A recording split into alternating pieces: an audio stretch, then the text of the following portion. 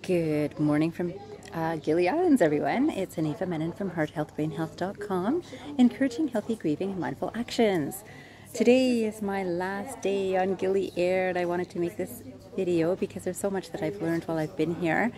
And ironically, I've been in Indonesia, Bali, much longer than I've been in just Gili Islands. And yet this Gili Air experience in this number of days that I've been here, I feel has actually been much more expansive to my own evolution and also my connection with others. And I'm not quite certain whether it's because I myself am just in the right energy for receiving that, but it feels like the giving and the receiving here has been phenomenal. So in this time that I've been here, I'm thrilled that Gili Air has been fantastic for me. So I wanted to today talk about something about exceeding expectations. And I know a few clients that I've spoken with, I've shared this with, that it's interesting that when I came to Gili Islands, this was the first part of my trip that I've actually said, okay, Harifa, this is just for fun because you want to be near the ocean and go just for fun. And as it turns out, my best work has happened here, which is so fantastic in a much shorter time, as you know, than the months that I've been in Bali. So I wanted to share this idea of exceeding expectations, and that's the title of this video, as you might have seen. So I want to start with this quotation, which says, exceed expectations, seek to bring more value to a relationship than you receive. Seek to bring more value to a relationship than you receive. And I feel that in terms of, I've of course stayed at a couple of different homestay style hotels, and it's been very nice. And there's something about exceeding expectations. So in terms of, I know that I'm in a habit of clearing up garbage that might be on my area of eating. So that might be easy to say that, okay, you're not going to leave garbage. But of course, you know, when you're being served, it's the servers that actually take away your plates and any garbage you might have from the meal that you've eaten. And it's very lucky that that actually got into a very good habit for me in terms of being in Ubud. And so fantastic, you know, that I'm used to cooking in Ubud and loving to use the kitchen there and having a really good time that way. But I always feel that even though I know that it's the homestay's responsibility, technically, if we were thinking about this is what this place offers, this is part of the service that they offer. But you know, you don't need a title. I think some of you might be following my thinking process a little bit. I'm hoping to help your thinking process or your thought process too. We don't have to be a particular title to do things that are right. And so it's, yes, okay, I want to be served in some restaurants, and some restaurants I wouldn't be able to go into their kitchens. And here too, I don't necessarily go into the kitchen. I've kind of peeked into just past something. But oftentimes I'll leave my plates away from my table here, or my tables, whether here or elsewhere, just over to the front space that I know will be easier for them to take it away, and then my table can be cleaned off, because of course everything needs to be taken away to clean that table. And it's so comfortable for me. Like it's just such a normal thing for me that it's there's no concern. It's not like, you know, serve me. Like, you know, here I am, I'm paying for this, so you need to serve me. It's this humanity and this idea of exceeding expectations. So a lot of times the people that are serving me are very surprised and very helpful and handy to get anything that I need, for sure, when I ask. But they're also very surprised that I actually bring something back, and I've of course been thanked for that, or I shouldn't say of course, I've been thanked for that, and I'm appreciative for the thank yous too, not expecting them, but actually expecting this of me. So this exceeding expectations is what I expect of me. So of me, if I've paid to stay in a particular place, I expect certain things for me, and you might too. And I thought, you know what, I'm a human and they're a human, and this is the work that they do, but can I do this? So I keep my space relatively neat. And I will definitely, in terms of, yeah, taking away these dishes sort of idea. That's a simple thing, but this whole idea of exceeding expectations. Now, an expectation from someone who's serving me to me, expectation from me is that they'll expect that I'll just wait for them to clear up my table. I expect more of myself. So when I exceed expectations of myself, of I can do this and why don't I help, that's who I choose to be. And this is, again, knowing that I don't need the title of I'm a server here or I'm being paid to do this, so I'm doing it. It's because I can and I want to. And this is something we can understand in any relationship. So this is, again, in the hotel industry, or we say hospitality. And even in hospitality, one thing that I've really noticed is that a lot of times when someone is hired, and even if someone just owns a place, they will do it in their own time. So if they know that you're brand new, you get this extra service and so much caring and kindness and so much even enthusiasm, such a nice welcome, because there's this idea of, okay, this person's here, I want them to stay. And then beyond that, it's like, well, they're here for this much time. And then the day one is leaving, it's a very different energy. Unless you've really bonded with people, which I have been fortunate to do in many places.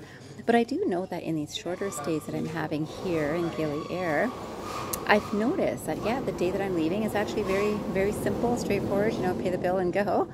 And I visited the place that I'd been at last time, which was so lovely. They were so surprised that I actually came back to visit.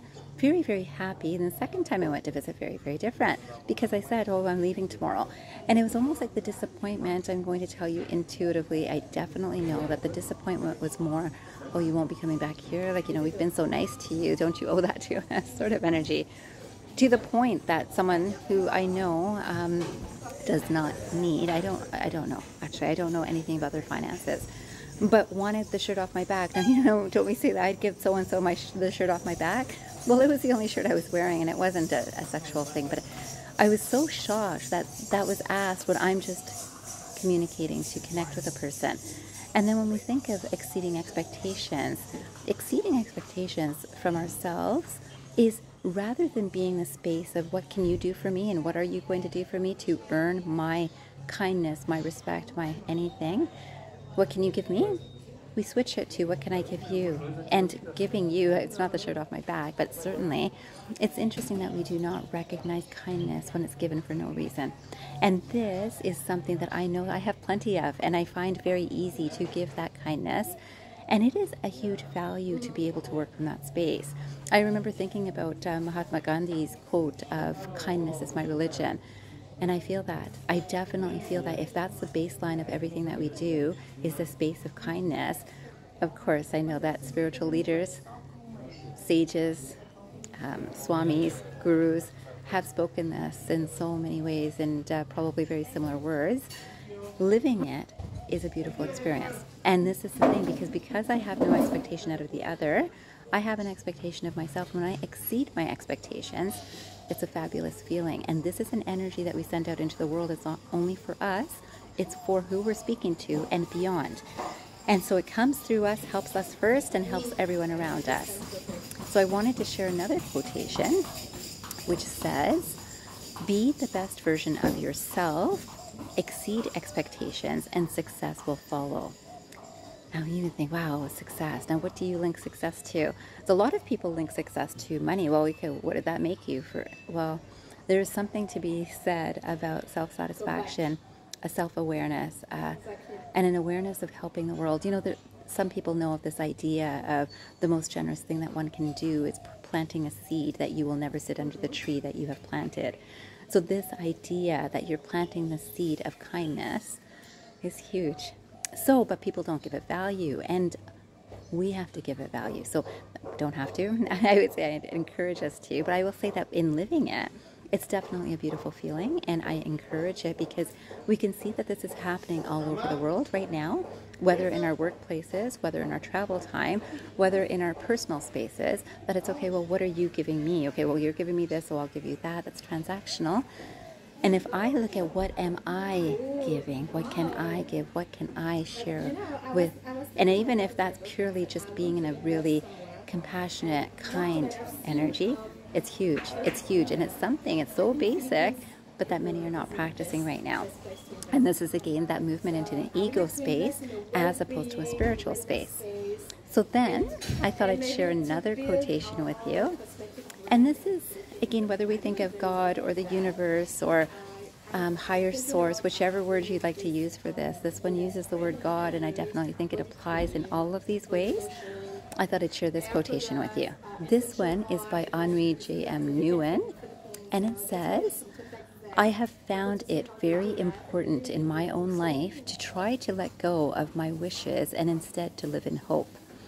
I am finding that when I choose to let go of my sometimes petty and superficial wishes and trust that my life is precious and meaningful in the eyes of God, something really new, something beyond my own expectations begins to happen for me.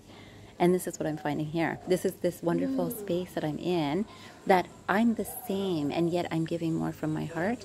Today, I'm very consciously aware of it. And this energy that is coming back to me is not limited to the people that I'm interacting with. I feel it from the universe that something is supporting me and helping me along. And I'd love for you to feel this experience too, though it does take a conscious effort. And effort is a good thing. We all want to put our effort into something that feels fantastic. And let me tell you, this feels fantastic. I wanted to finish with one more quotation, and this one does not have an author, but it says, nobody succeeds beyond his or her wildest expectations, unless he or she begins with some wild expectations. And this is interesting. So you can't exceed beyond these wild expectations. This is the whole idea of knowing that we can go beyond simple expectations. And I remember my mom used to sometimes sign cards to me saying things like, reach for the moon and you might hit a star, and that sort of idea. It's the same idea.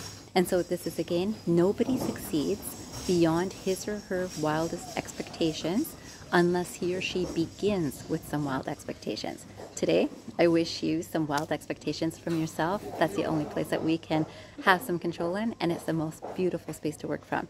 I wish you a fabulous day ahead, and I hope you remember, transform your mind and transform your life. I'll talk to you next time.